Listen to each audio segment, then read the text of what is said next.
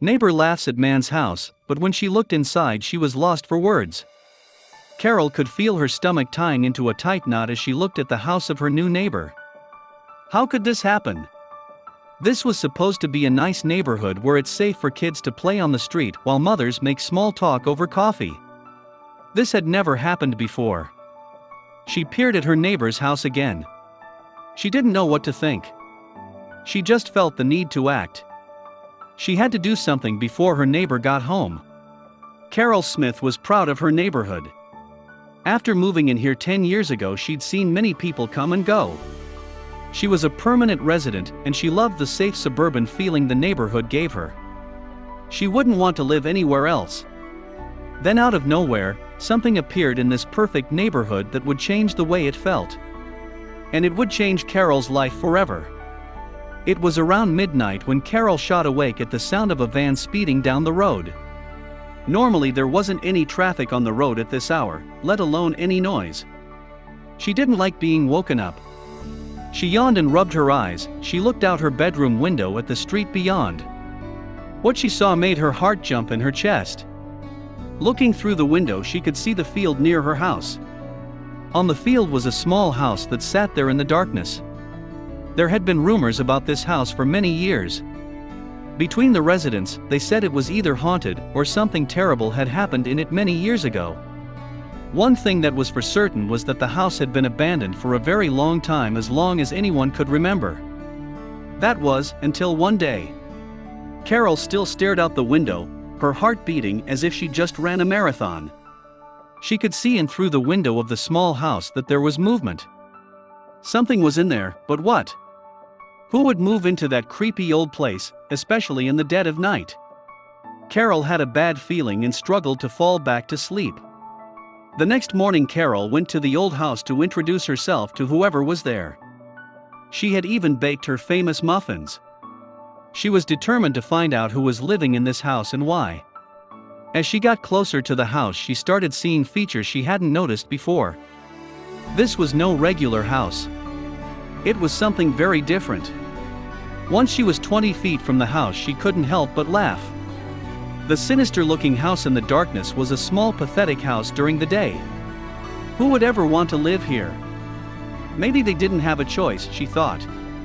Her laugh, however, was cut short when she noticed a man had been watching her from the small porch of the house. Her mirth turned to dread. The new neighbor introduced himself as Derek.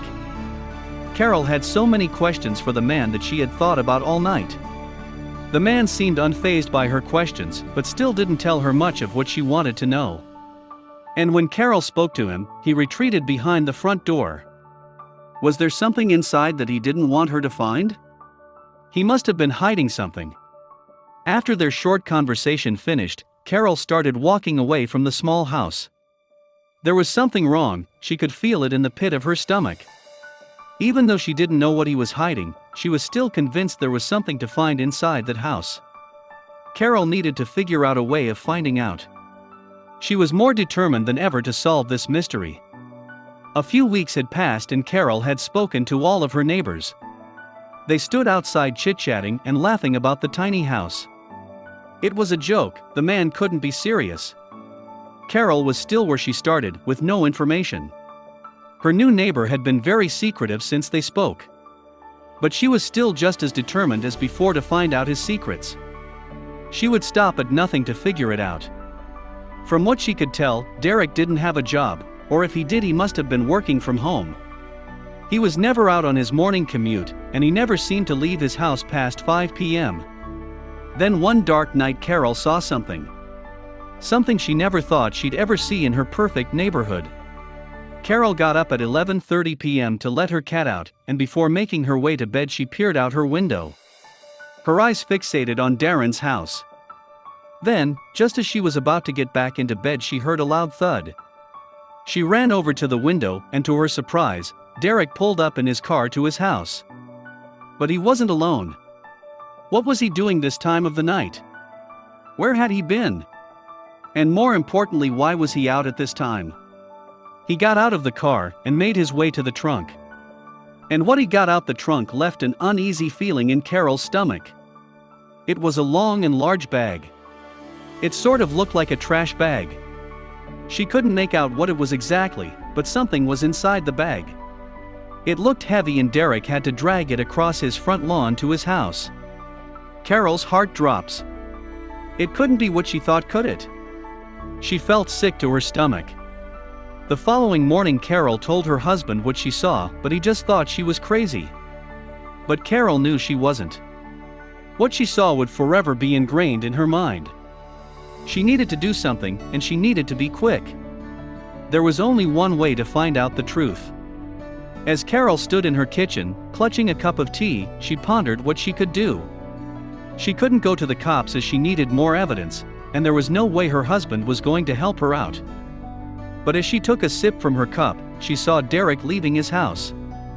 With a flustered expression on his face, he hopped into his car and sped off. And right there and then, Carol knew what to do. She wasn't proud of it, but it was the only way to get the truth. As Carol watched Derek speed off into the distance, she grabbed her keys and left her house. She had no idea where Derek was going, or how long he was going to be, so she knew she needed to be quick. Speeding out her front door, she ran across to his house before blending within the shrubbery. She made her way over to his back door. But Carol was running out of time. She had to be quick. Carol sneaked into Derek's garden, and to her surprise the garden was pretty immaculate. Perfectly trimmed shrubbery and colorful flowers were dotted around. She walked through the garden and made her to the back window. She peered inside, and what she saw left her lost for words. Inside it must have been only around 172 square feet.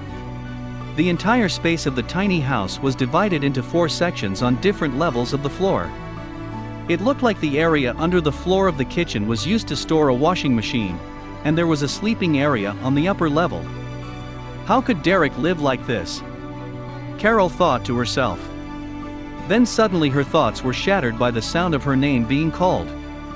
She swiftly turned around and saw Derek staring at her. After a frank discussion which lasted around an hour, finally, Carol had the truth. It turned out that Derek had been living here while he waited for his new house to finish construction, just on the other side of town. He did everything in this tiny house himself, from the interior to the exterior. Carol was amazed.